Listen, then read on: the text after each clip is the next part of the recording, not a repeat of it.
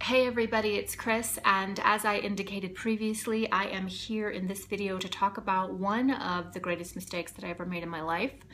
Now, I don't have active regret about it because I don't think that's helpful, and I don't think that's the reason for having lessons or for being a victim or being a victimizer. We're not supposed to be carrying it around for the rest of our lives. So, and this again is something that I have made amends for and truly tried to deal with. But I want to share it with you because I want you to see that I come from a normal life where, I mean, normal in terms of statistics. Like most of us have gone through some pretty bad stuff in childhood and in life.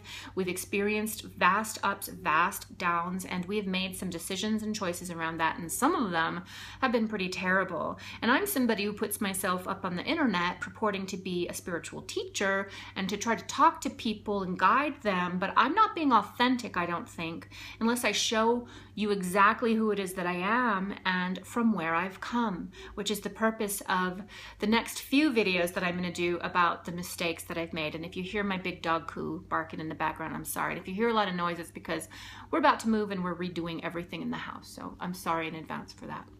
Now this video is going to be about infidelity, and it's going to be about betrayal on a truly massive level. And I don't want to make excuses for myself because I was the one who betrayed. And at the time, this was 11 years ago, so this is nothing existing in my previous relationship, which I just simply would never, ever, ever do that to another person ever again. So it's something that happened, you know, when I was 35, and so I'm 46 right now, so a long time ago. I was in a relationship that I wasn't conscious enough to recognize simply wasn't an energetic match.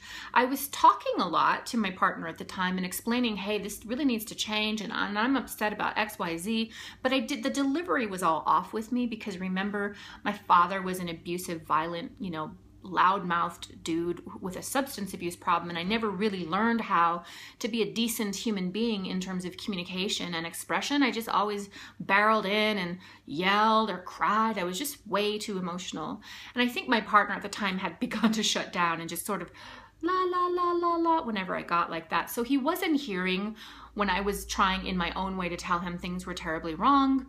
And as a result, ultimately, I made the decision to be unfaithful. And it was something brief that happened, but it happened within a marriage, which I just think that is so out of integrity. And it's, I want to say shameful, but I'm not ashamed because I realize it's a lesson, but it's just such not the right thing to do. And if you're somebody out there contemplating perhaps having an affair or stepping out or just getting what you need from somebody else, I just encourage you, please don't do that. Please don't do that because it delivers such an energetic blow, not just to you, and it does to you, but to the other person. And I don't know if you know what it's like to see somebody that you love down on his or her knees, weeping, open mouth, crying. I wish that upon nobody. I don't want anybody to feel that, and I don't want anybody to actually have to see that or feel that they have done that to somebody else, because that is a gut ripper. And that is what I did to this person. And I did it because I was a coward and I wanted to change the relationship, and I wanted to, I think, get out of the relationship, and I wanted to free up some space and energy and opportunity in my life, but I did it in such an unconscious and terrible way that I just detonated or suicide bombed my life. I didn't think about it. You know what I mean? I was a coward. And for whatever reason, my partner at the time wanted to stay with me. And this is another message I would like to deliver, is that there's a healing that can still take place when there's been that kind of massive betrayal, whether it's infidelity or it's lies or whatever it is within the relationship. If both parties truly want to work on it to restore, refresh, and heal it, it can be done. If this has happened to you and this is something you're wondering about, I just want to tell you that it can be done. Now, we didn't do it because I ended up divorcing him ultimately, but here's why. We spent about a year in therapy, and that was good because we got to the place where we could truly forgive one another and actually get closer. But we never really went deep enough into the root cause of what was out of alignment in the relationship. The things that I was doing and the things that how I thought, my paradigm, my orientation never got addressed, neither did his. And so even though we forgave and healed from the experience and the event, we didn't fix the foundation, if you will. And so within 2 or 3 years, you know, we were actually getting a divorce, and we did end up divorcing. And I, to this day, wish that man nothing but love. And in fact, I've made overtures. You know, I've tried many times to sort of make it right. Not that you ever really can, but to contextualize it and honestly just to own the stuff that I did. And to when we own stuff, like, we can't just say, I'm sorry I hurt you, but like, just, you got to get ugly with it. You got to be like, look, this is what I did. This freaking horrible thing that I did to you and to our family and to our life and to our house and to I'm so sorry, and I own it. Like, and I did that, you know, I claimed it, but at that point, he just, by the time I actually divorced him years later, after he had given me that extra chance, and I still, you know, I faced the fact that this was not working. He just couldn't do it anymore with me. He was just like, I can't, yeah, you know, I have a great life, but I just can't anymore. And I, every single day, well, not every single day, because I don't think about it every day, thankfully, but every time I do think about it, and it's getting less and less now, I send love to him. And I send light to him, and he's remarried, and he seems happy, and I'm so happy about that. I sure wish I had done it the right way. I sure wish I had given him the benefit of dignity, but I didn't. I robbed him of dignity, and in doing so, I robbed myself of dignity, and I became that which I never wanted to be. My father, being the abusive man that he was, and the hard man, the loud-mouthed, womanizing, degrading personality that he was when he wasn't being somebody I truly loved, which I did. My father was cheating on my mom all the time. All the time.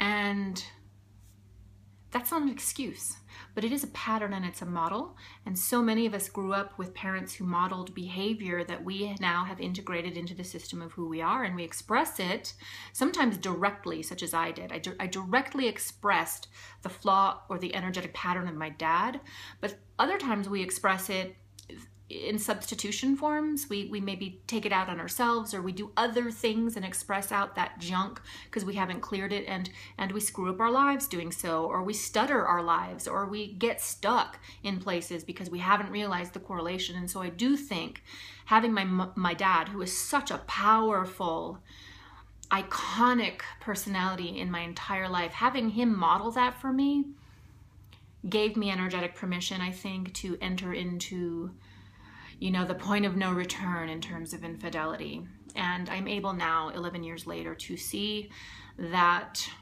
that is what happened, and that is what I did.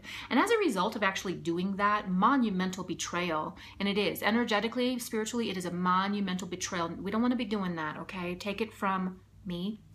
But as a result of that, I had energy spiraling in my life around infidelity.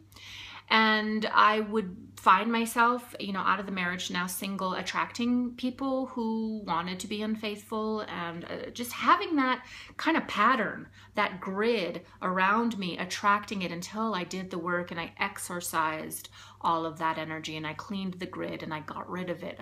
For a long time, I used to call myself Jolene. Like, I don't want to be Jolene from the song, you know, please Jolene, don't take my man just because you can. Like, I don't want to affiliate or associate with that anymore, because it's so painful. Sorry, you know. And for the women out there who had men who were interested in me and they were in a relationship to them, I'm sorry. I never entered into a relationship with somebody that I thought was married or with anybody else. Like, I never did that again. But I do know that some of the men that were trying to be in my life at the time lied about other relationships. And I'm sorry, I didn't ever intend for that, but I know that I'm so sorry. Like, I don't want any part of that. And I want you to see who it is that I am right now. I am fully restored, and I am in a beautiful marriage. I am with a man who I confessed all these things to, all of the ugly parts, bad parts, sad parts, hard parts. I showed him, and I did it immediately because I just wanted to put it right out there. Like, let there be no question. This is the kind of person I was at that time, and this is the work that I've done to get to here, to be here with you now. I've shared it with him, and he was able to see the grace and to have grace for me, and we are in a beautiful relationship, one that I hold in such high esteem, and I find the sacredness in this union. I get it now. So bummed out a little bit that I had to be 46, 43, 42 before I got what it really meant to be in communion and union with a soul who loves you and who you love. It took me so long to clear the patterning and the destruction and the wake of the destruction. All that stuff I had to clear, the work I had to do, it took me a while. But I am so happy and I'm grateful, so grateful that God has given me the blessing of this beautiful marriage, irrespective of the things that I have done to other people. Now, I share this with you because I'm honest and I want to be authentic. And I know that some of you out there have done the same thing. And some of it's easy, you know, to run from that bad thing that you've done. It doesn't have to be infidelity or a specific betrayal, but that bad thing that you've done, it's easy to run from it, forget about it, tamp it down, you know, and when it pokes its little head up, you just look the other way. We're avoiding it. I urge and encourage you not to do it.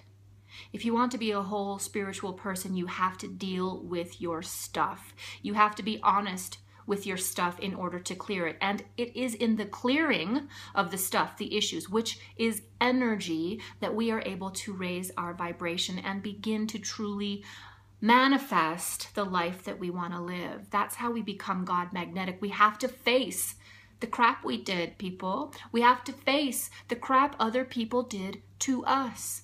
And we have to sit with it, own it, acknowledge it, and then intentionally release it.